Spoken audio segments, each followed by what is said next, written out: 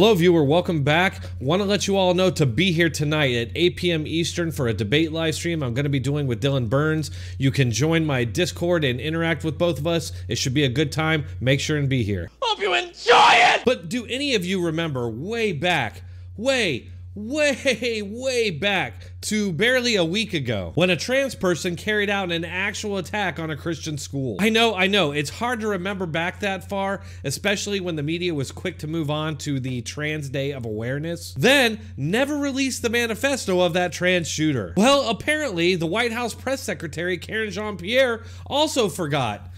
Or, more likely, she knows exactly what she's doing. With the enactment of a new law in Indiana, 14 states have now banned gender-affirming health care, while some of these laws are currently blocked by courts. Okay, first of all, she's throwing out all these Orwellian terms, which we're all just supposed to kind of fall in line with. But I think there's a lot of disagreement out there about them, like trans kids and gender affirming, and then healthcare in that context. I don't think most of us agree that just because some young kids think there's something they're not, that they actually are that thing, or that we should affirm that they are that thing that they're not. Kids can't even dress themselves, but you're gonna give them the decision to stop their normal biological processes or mutilate their bodies to achieve something that is ultimately impossible. This is a dangerous attack on the rights of parents to make the best healthcare decisions for their own kids. Okay, so equally Orwellian is trying to say that what these kids are getting is healthcare. Doctors are supposed to do no harm, okay? The Hippocratic Oath. And I'm pretty sure that amputating body parts and stopping the normal biological processes of these kids is not healthcare. Now, their excuse for calling this healthcare is that they claim that these kids will absolutely 100% kill themselves if they don't get what they supposedly want, which is to be the opposite sex, which is impossible. But isn't that a dangerous form of abuse and manipulation all on its own? I mean, we have these kids who think that there's something they're not, supposedly, okay? Who knows if these kids are being influenced by the culture or by the parents?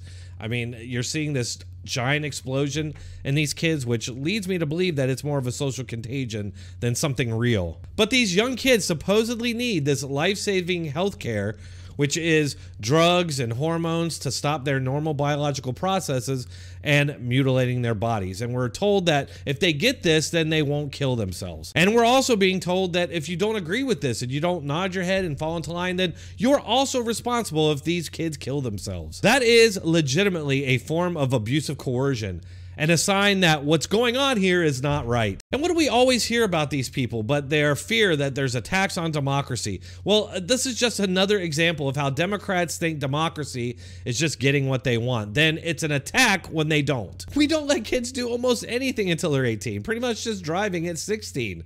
But now we're gonna let them make these life-changing decisions that are gonna follow them their entire lives based on something that is ultimately not real. Look, this is awful news. Let's be very clear about that. LGBTQI plus kids are resilient. They are fierce. They fight back. They're not going anywhere. Wait a minute. Are you serious right now? We just had, like I talked about at the beginning of this video, we just had a trans person attack a Christian school, specifically targeted these Christian kids for this terrorist attack. And we have now the press secretary of the White House telling them to, quote, fight back. How is this not what they would call stochastic terrorism by their own standards? I mean, this is just crazy. It would never be tolerated if it was going the other way.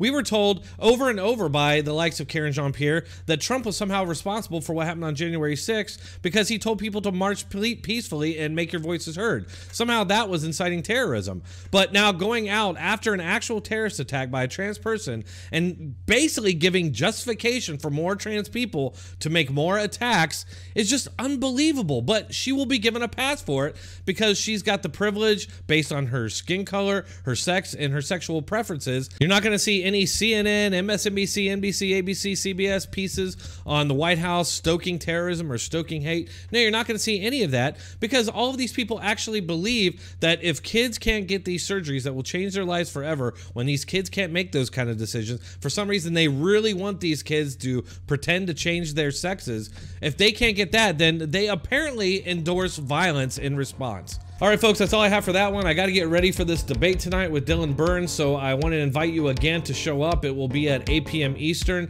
You can just come to this channel or go to my Discord, and if you're in the Discord, you should be able to participate. Thanks a lot. If you enjoyed this, please hit that like button, share, subscribe, and make sure to leave a comment to continue the discussion. Thanks a lot. I'll see you all on the next one.